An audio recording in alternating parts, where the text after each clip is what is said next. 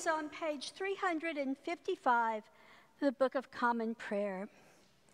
Blessed be God, Father, Son, and Holy Spirit.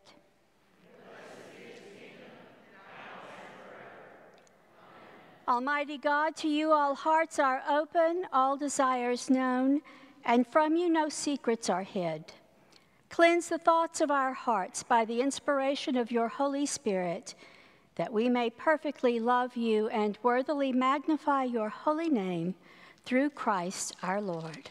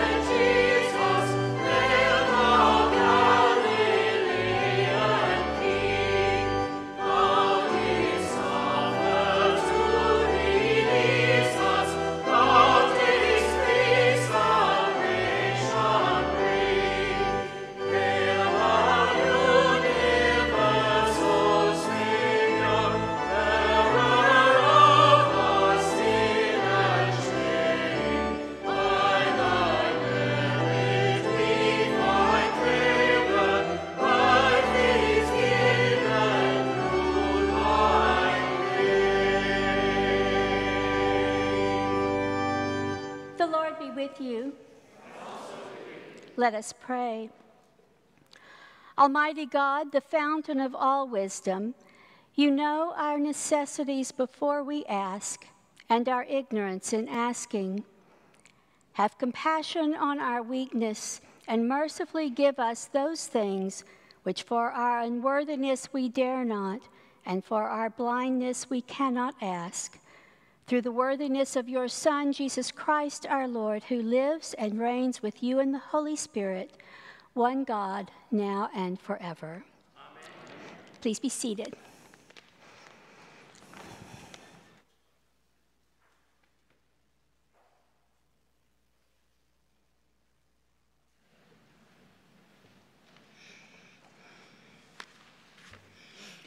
A reading from the book of Genesis.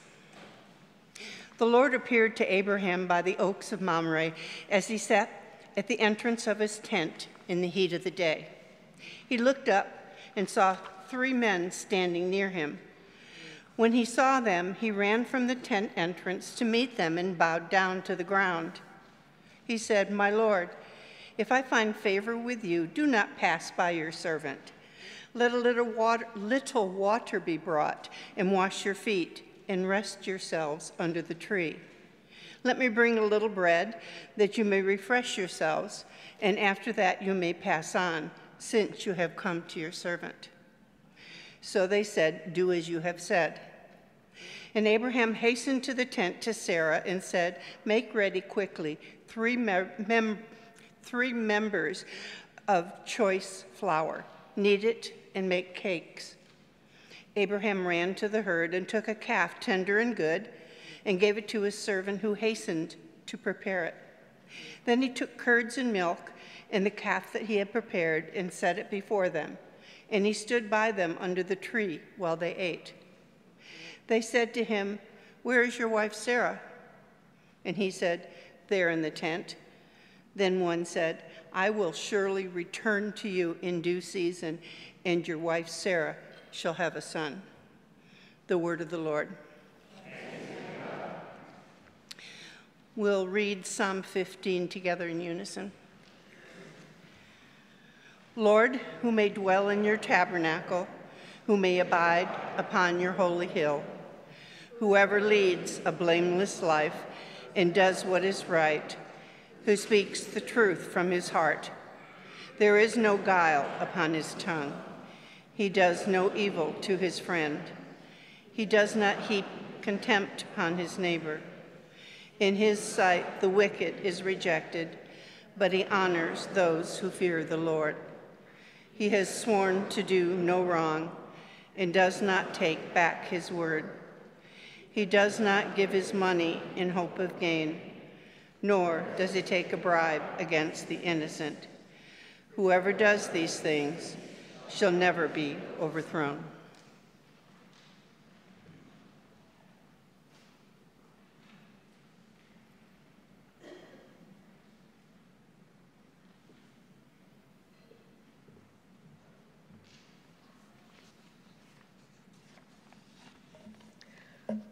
A reading from the letter of Paul to the Colossians.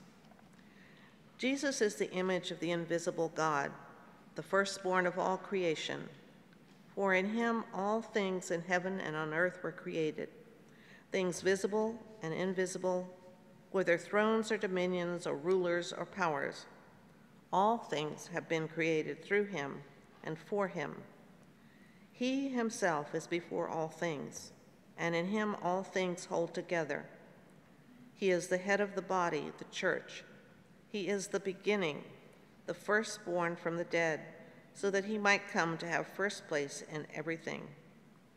For in him all the fullness of God was pleased to dwell, and through him God was pleased to reconcile to himself all things, whether on earth or in heaven, by making peace through the blood of his cross. And you who were once estranged and hostile in mind, doing evil deeds, he is now reconciled in his fleshly body through death, so as to present you holy and blameless and irreproachable before him, provided that you continue securely established and steadfast in the faith, without shifting from the hope promised by the gospel that you heard, which has been proclaimed to every creature under heaven. I, Paul, became a servant of this gospel.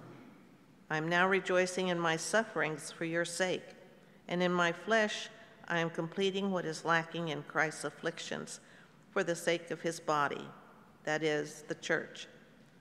I became its servant according to God's commission that was given to me for you, to make the word of God fully known, the mystery that has been hidden throughout the ages and generations, but has now been revealed to his saints.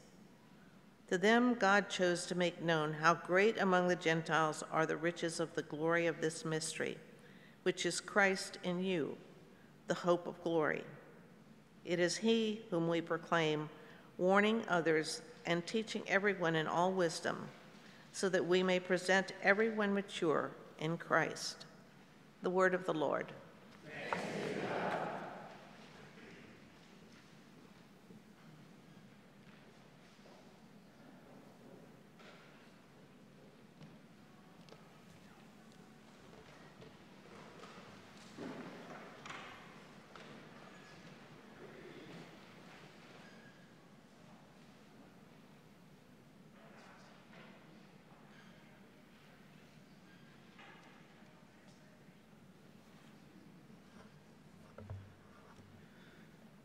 The Holy Gospel of our Lord Jesus Christ according to Luke.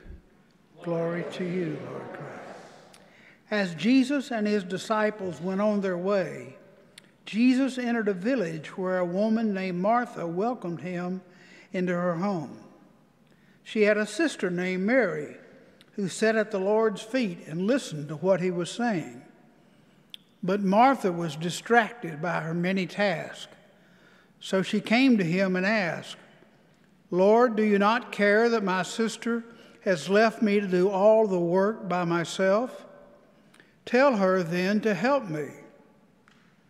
But the Lord answered her, "Martha, Martha, you are worried and distracted by many things. There is need of only one thing. Mary has chosen the better part, which will not be taken away from her." The Gospel of the Lord. Praise to you, Lord Christ.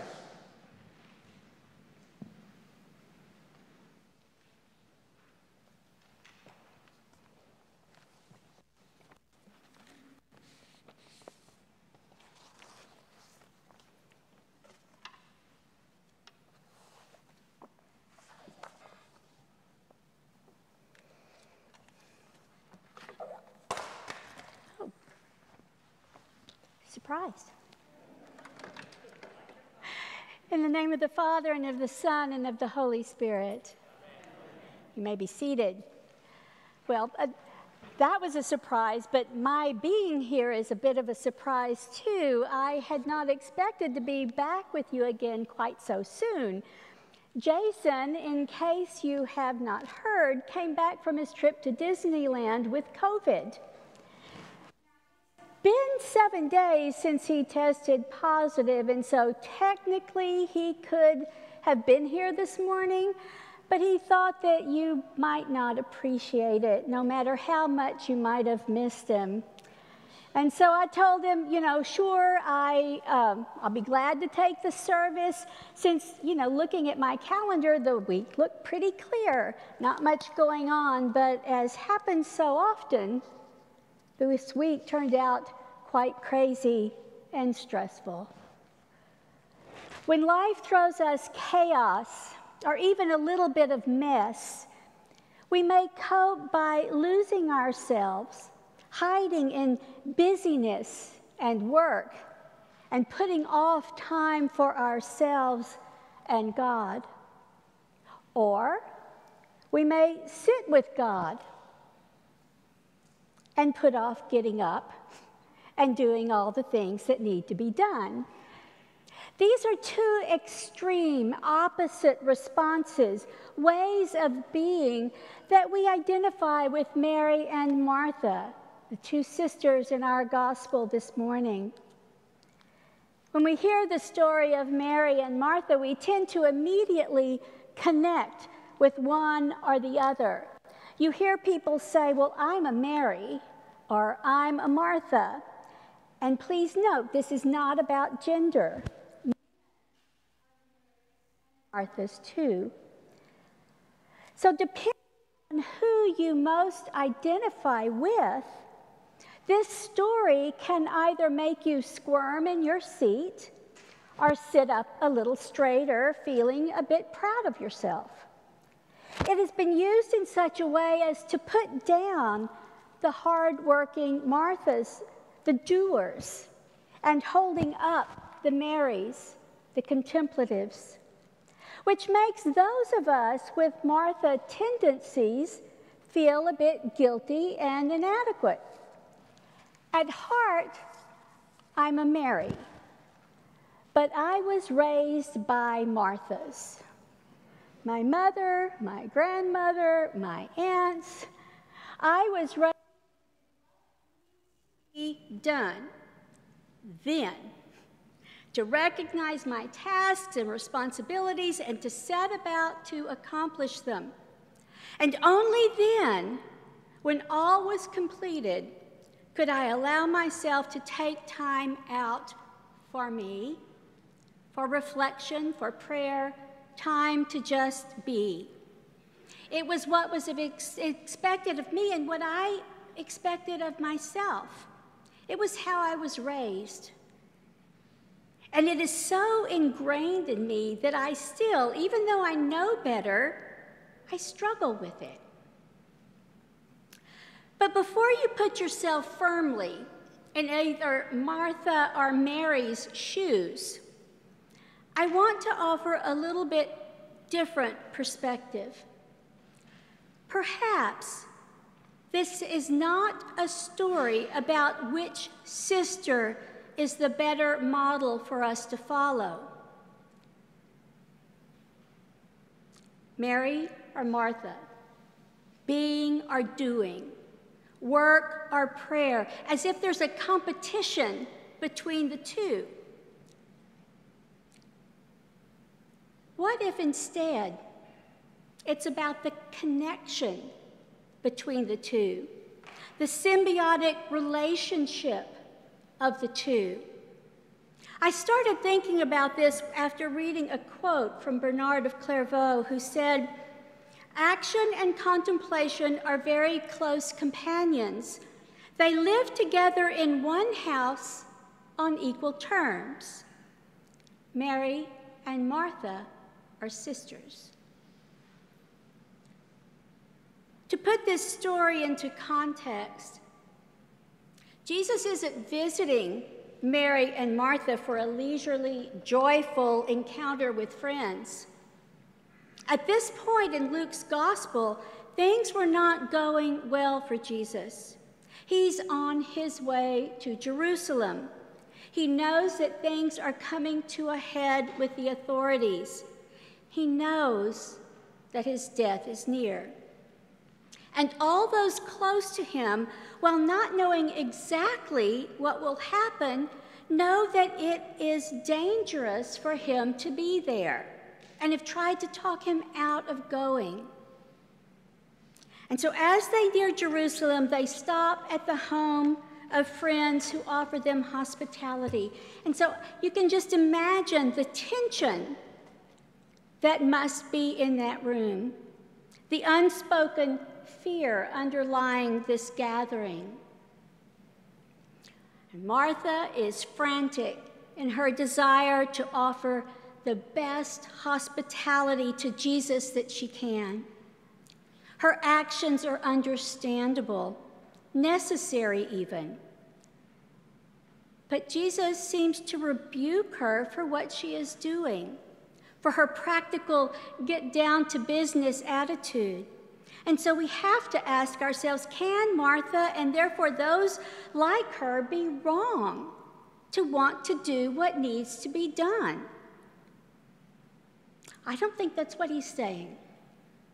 Because just last week, we heard Jesus pointing to the Good Samaritan as a model for those who would follow or would walk in God's way, saying, go and do likewise.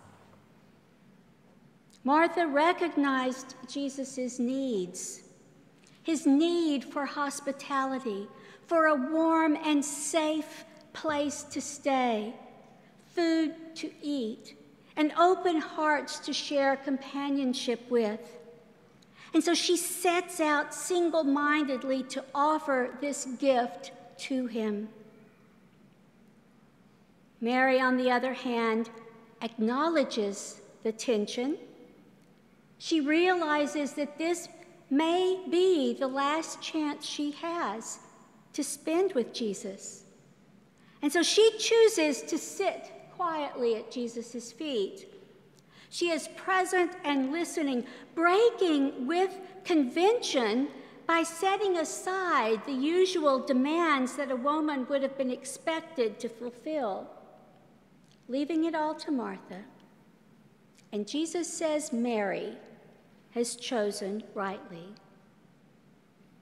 So if we do take this at surface level, then we can see Mary and Martha as in opposition to each other. To work at all costs or to set aside responsibilities to be with Jesus.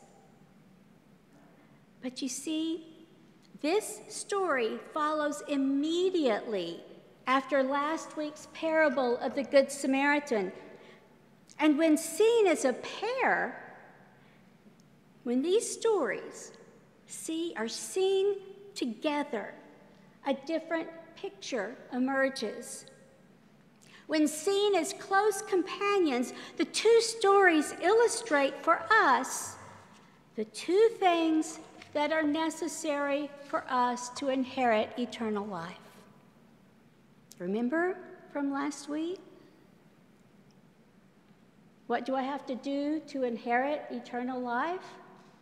You shall love the Lord your God with all your heart, with all your soul, with all your strength, and with all your mind, and your neighbor as yourself. The Good Samaritan and Martha show us a bit of what love of neighbor looks like. And the love of God and love of self is shown through the choice that Mary makes. It's not a matter of love God or love your neighbor. Both action and contemplation are necessary to make up the whole. And I think what really throws us off is that we have a tendency to see Jesus' words to Martha as a rebuke, as a criticism, rather than as an observation and an invitation to approach life differently. What she is doing isn't wrong in and of itself. It is quite necessary. But she avoids facing the particular circumstances of Jesus' visit by immersing herself in work. And so she becomes overwhelmed with all that has to be done especially since Mary is not doing anything to help. Frantic and frustrated, she confronts Jesus. Can't you see what she's doing, what she's not doing? She's left me here with all the work while she sits and enjoys herself. This reminds me of my sister and I when we were growing up. Guess which one was the Martha and which one was the Mary? If you know my sister, you probably know. She confronts Jesus with this, wanting him to support her. But in response to her outburst, Jesus didn't call her out for the gift of hospitality that she was offering. It wasn't her cooking, her cleaning, or her serving that bothered him. Notice the actual problem that he named. Martha, Martha, you are worried and distracted by many things. The root meaning of the word worry is strangle, or seize by the throat and tear. The root meaning of the word distraction is a separation or dragging apart of something that should be whole. These are violent words, words that wound and fracture. This state of mind when we are worried and distracted, renders us incoherent, divided, unwhole. And this is how Jesus found Martha. She was in a condition in which she could not savor his presence with her. She couldn't find the sacred in the work that she was doing. She wasn't able to let herself receive what Jesus wanted to offer her or to show him genuine love. Instead, all she could do was question his love and focus on herself. Does any of that sound familiar to you? Do you ever let yourself get so fragmented, so strangled, so incoherent that you struggle to give and receive love? Are you ever quick to get upset? Has your busyness made the people that you want to host uncomfortable, making them feel like a burden rather than a guest? Is your worrying keeping you from being fully present, fully engaged, fully alive? Have you lost the ability to attend, to linger, to delve deep, to just be? Are you using your packed schedule to avoid intimacy with God or with others? What do you do when faced with the many demands and responsibilities put upon you, or when you're slapped in the face with whatever hard situation that life throws at you? My answer to pretty much all of these questions is yes. It sounds very familiar. I struggle to maintain balance in my life, tending to put action before contemplation, the doing before the being, the neighbor before God, as if one is more important than the other. And so I get like Martha. I worry and I'm distracted by many things. Mary and Martha, contemplation and action, love of God and love of neighbor. The one is absolutely necessary to the other in order to keep our spirit and our lives in balance. We are to love our neighbor as ourselves, and when we love our neighbor, we take care of them. If we love them as ourselves, then that means that we have to take care of ourselves. And the first thing to do when taking care of ourselves before action of any kind is to love God, which in addition to worship and prayer means to allow ourselves the time to just be in God's presence, to be present and listen like Mary in order to feed our souls so that we can go out to love and serve our neighbor. In her book, Having a Mary Heart in a Martha World, Joanna Weaver wrote, "When we put work before worship, we put the cart before the horse. The cart is important, so is the horse. But the horse must come first, or we end up pulling the cart ourselves.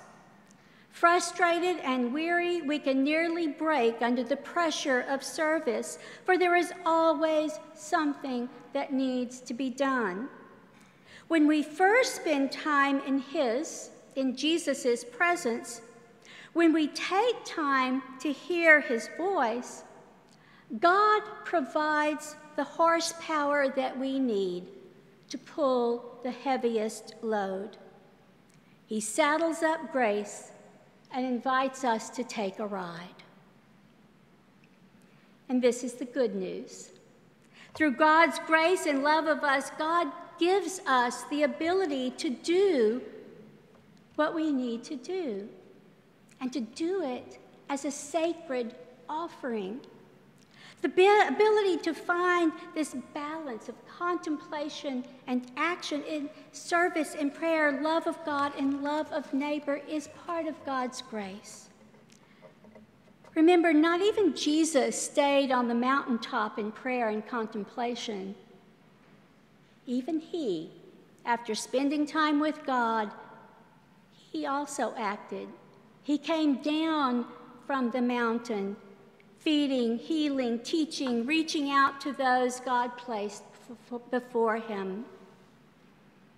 So with all that we have to do, in the midst of the busyness and chaos of our days, I pray that we, like Mary, will take the time to sit in the presence of Jesus, to offer God an open heart, a receptive mind, a devoted spirit, and then, with our hearts and minds centered on God, then go out into the world attentive and watchful of the needs of others as we do the work that God has given us to do. Martha, Martha, you are worried and distracted by many things. Mary has chosen the better part, which will not be taken from her. I've always liked to imagine that after Jesus offers Martha the option, the invitation to choose to put him first, she takes off her apron, sets aside her pots and pans, turns off the stove, and sits down by Mary with Jesus, at least for a little while, before getting up again to put supper on the table.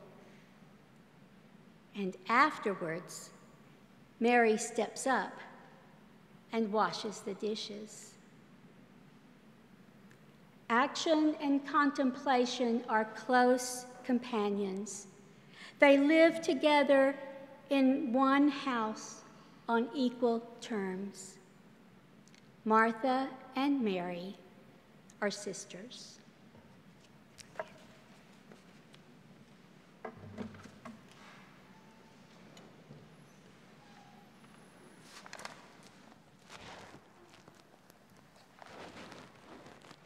Please stand as we confirm our faith in the words of the Nicene Creed, page 358.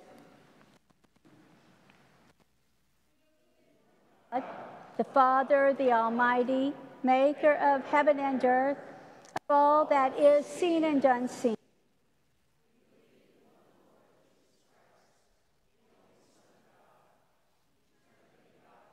Father, God from God, light from light, true God from true God, begotten, not made, of one being with the Father. Through him all things were made. For us and for our salvation, he came down from heaven. By the power of the Holy Spirit, he became incarnate from the Virgin Mary, and for our sake he was crucified under Pontius Pilate. He suffered death and was buried. On the third day he rose again, in accordance with the Scriptures. He ascended into heaven and is seated at the right hand of the Father. He will come again in glory to judge the living and the dead.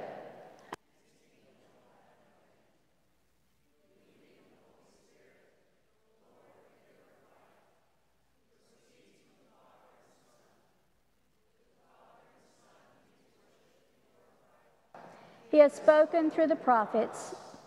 We believe in one holy, Catholic, and Apostolic Church. We acknowledge one baptism for the resurrection of the dead and the life of the world.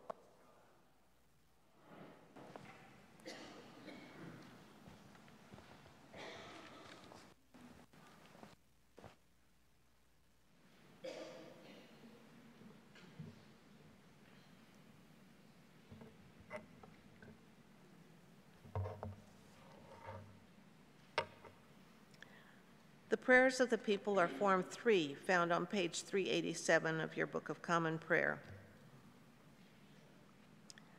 Father, we pray for your holy Catholic Church. Grant that every member of the Church may truly and humbly serve you. We pray for all bishops, priests, and deacons.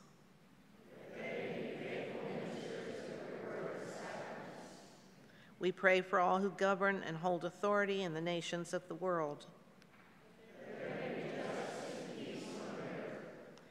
Give us grace to do your will in all that we undertake. Have compassion on those who suffer from any grief or trouble. Give to the departed eternal rest. We praise you for your saints who have entered into joy. Let us pray for our own needs and those of others.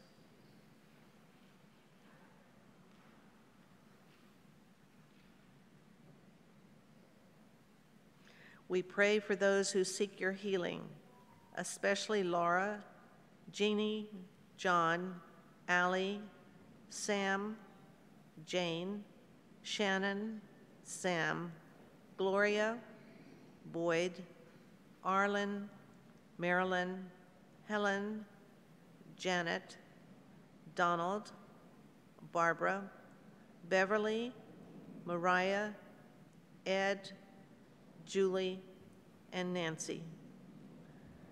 Give them courage and hope in their troubles, and bring them the joy of your salvation. We pray for those who have died, that they may have a place in your eternal kingdom, especially John Harrison and George McDuffie.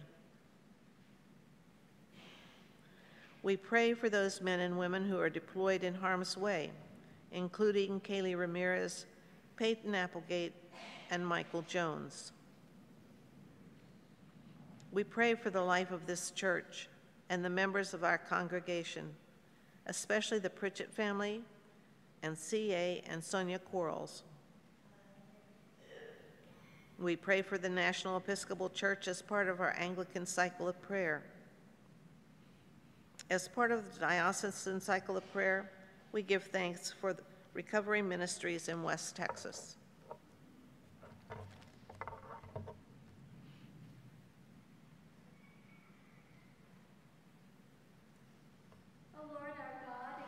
Fervent prayers of your people. In the multitude of your mercies, look with compassion upon us and all who turn to you for help. For you are gracious, O lover of souls, and to you we give glory, Father, Son, and Holy Spirit, now and forever. Amen.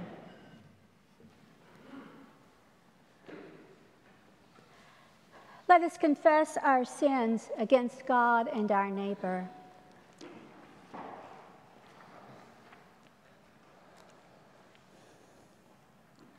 Most merciful God, we confess that we have sinned against you in thought, word, and deed, by what we have done and by what we have left undone. We have not loved you with our whole heart. We have not loved our neighbors as ourselves. We are truly sorry, and we humbly repent.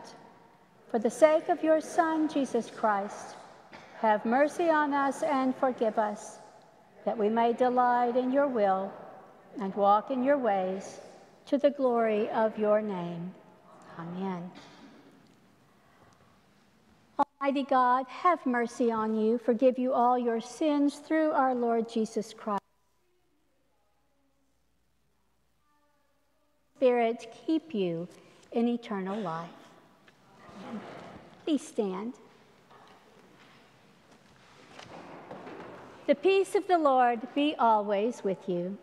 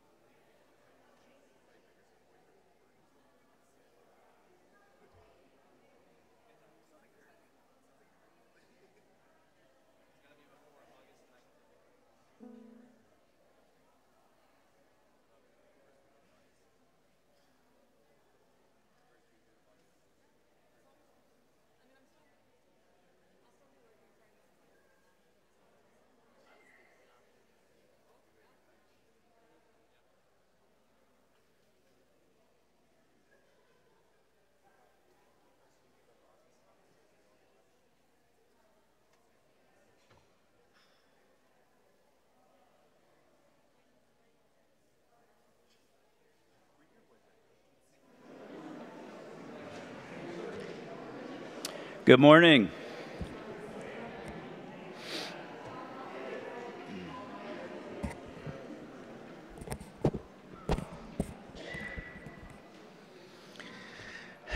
Good morning, everybody. It's so good to see everyone.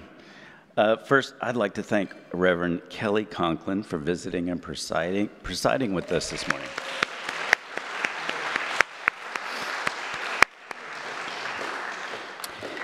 Jason is slowly recovering from COVID, but is feeling better every day. I talked to him actually this morning. Next, I'd like to welcome any visitors that we have today.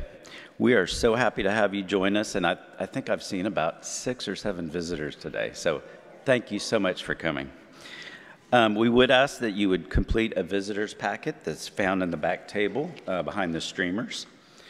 And just a few more announcements this morning.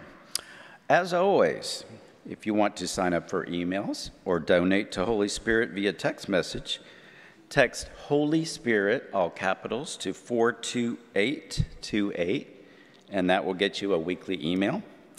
If you'd like to give, you can also text to Holy Spirit, all capitals, to 73256. A couple more announcements today. Military ministry meeting. Please join after service today. You're not? Okay, never mind. Family movie night. I know this is occurring. Join us for family movie night outside on our new large inflatable screen. Friday, July 22nd, we'll gather outdoors for a screening of Disney's Moana. Come at 7 p.m. for lawn games and an obstacle course, courtesy of Texas Dirt Training. I'm not sure what that is, but it sounds like fun. And some pre-show karaoke. And again, I've said this before, I won't be singing. Bring your blankets and lawn chairs and all your friends and family. Holy Spirit and Cokes will provide hot dogs and popcorn and candy and all you can eat. The movie will start at 8 p.m. Project Hope is not tomorrow, but next Monday. Is that right, Scott? Please come out if you can help. We're feeding the elderly who need a little bit of help, and we could use your help boxing food and passing out boxes to those people. Let's see. Finally, I'm going to read this because it's really important, and I'd like everybody, when you get home, to, if you can, take this survey. The Standing Committee of the Diocese and the Executive Board have taken an important step in the process of discernment for calling the next diocesan bishop. The Executive Board has agreed to shepherd the process of creating a diocesan profile that will help us articulate what we hope for in our next bishop and how we currently see ourselves as the Diocese of West Texas. You can find this link for this survey if you go on to DWTX, I believe, for the diocese. You will see the survey. It'll be right there on the first page. If not, you can also look, I think in your email, Amanda has included a link. Please take that survey to help us as we look for our next bishop. As you know, Bishop Reed will be retiring next year. I think that's all the announcements to cover. Anything else can be found in your bulletin, on the website, or in the weekly email. Let us now prepare our hearts and minds for Holy Communion.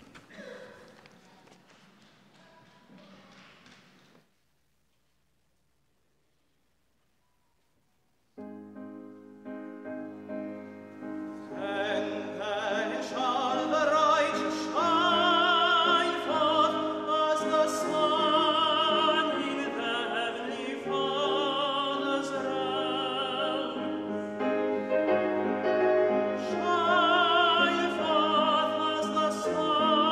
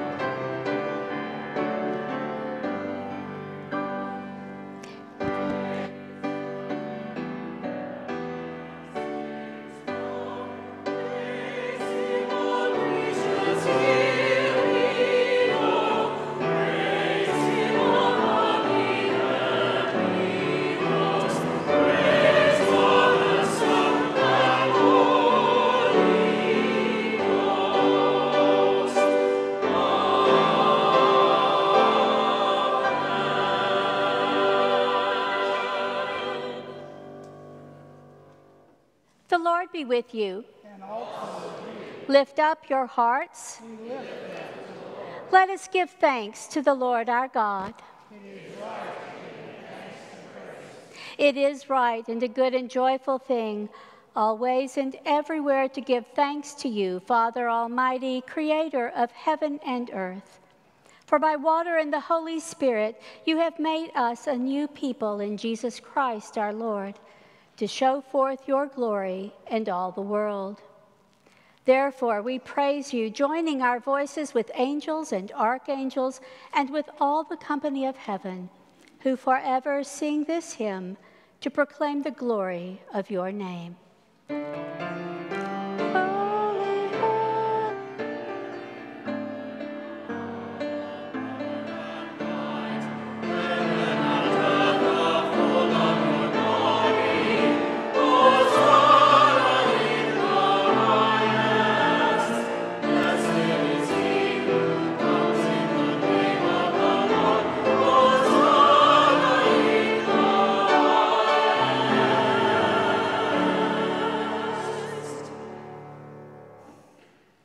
We give thanks to you, O God, for the goodness and love which you have made known to us in creation, in the calling of Israel to be your people, in your word spoken through the prophets, and above all, in the word made flesh, Jesus, your Son.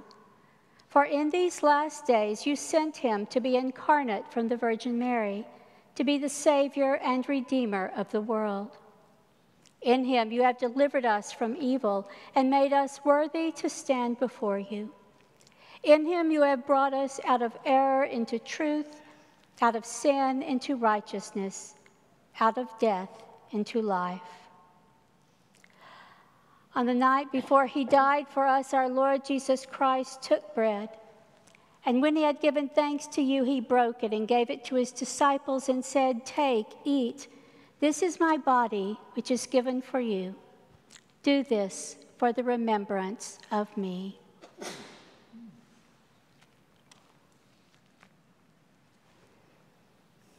After supper, he took the cup of wine, and when he had given thanks, he gave it to them and said, "Drink this, all of you. This is my blood of the new covenant, which is shed for you and for many for the forgiveness of sins.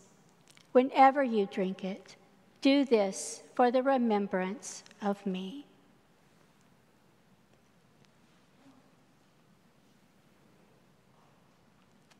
Therefore, according to his command, O Father, we remember his death, we proclaim his resurrection, we await his coming in glory, and we offer our sacrifice of praise and thanksgiving to you, O Lord of all, presenting to you from your creation this bread and this wine.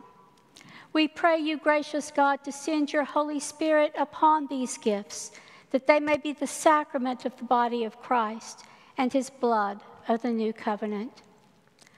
Unite us to your Son and his sacrifice, that we may be acceptable through him, being sanctified by the Holy Spirit. In the fullness of time, put all things in subjection under your Christ, and bring us to that heavenly country where with Mary and Martha and all your saints we may enter the everlasting heritage of your sons and daughters, through Jesus Christ our Lord, the firstborn of all creation, the head of the church, and the author of our salvation. By him and with him and in him, in the unity of the Holy Spirit, all honor and glory is yours, Almighty Father, now and forever. Amen.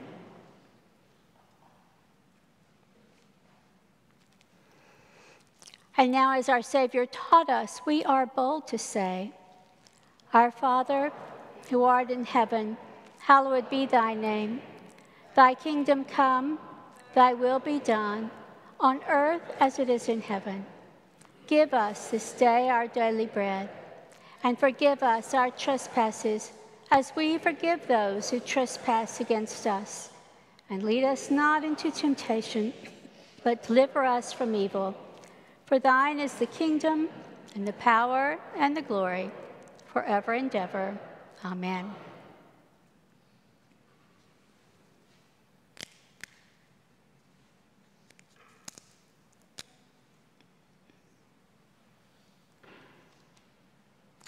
Alleluia, Christ our Passover is sacrificed for us. For let us keep the feast. Alleluia.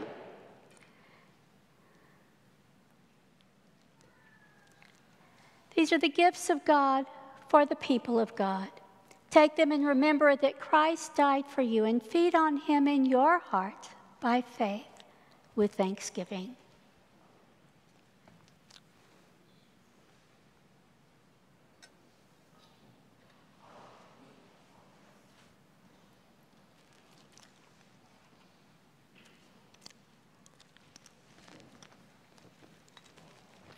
John, the body of Christ, the bread of heaven.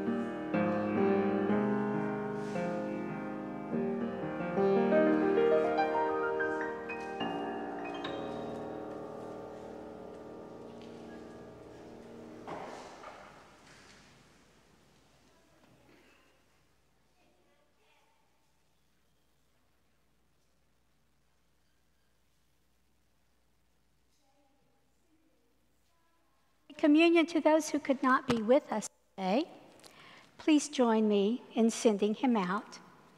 We send you forth bearing these holy gifts, that those to whom you go may share with us in the communion of Christ's body and blood. We who are many are one body, because we share one bread, one cup. Amen.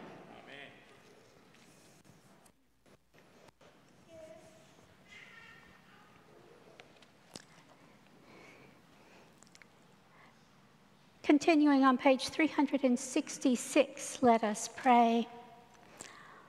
Almighty and ever-living God, we thank you for feeding us with the spiritual food of the most precious body and blood of your Son, our Savior, Jesus Christ, and for assuring us in these holy mysteries that we are living members of your Son and heirs of your eternal kingdom. And now, Father, send us out to do the work you have given us to serve you as faithful witnesses of Christ our Lord. To him, to you, and to the Holy Spirit be honor and glory now and ever. Amen.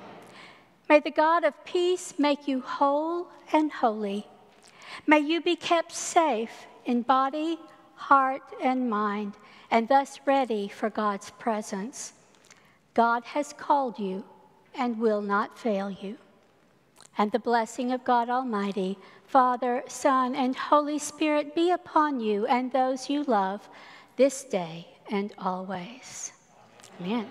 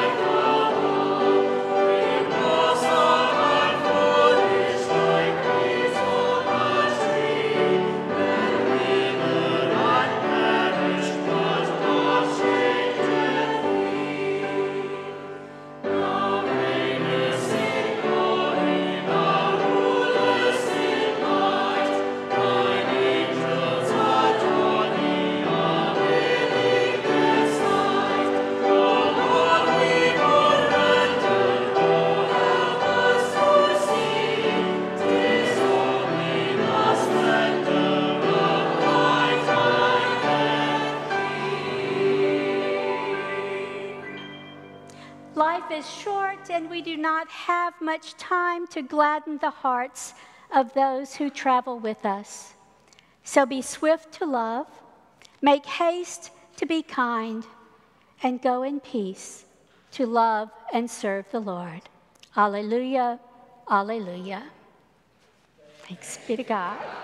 Alleluia, alleluia.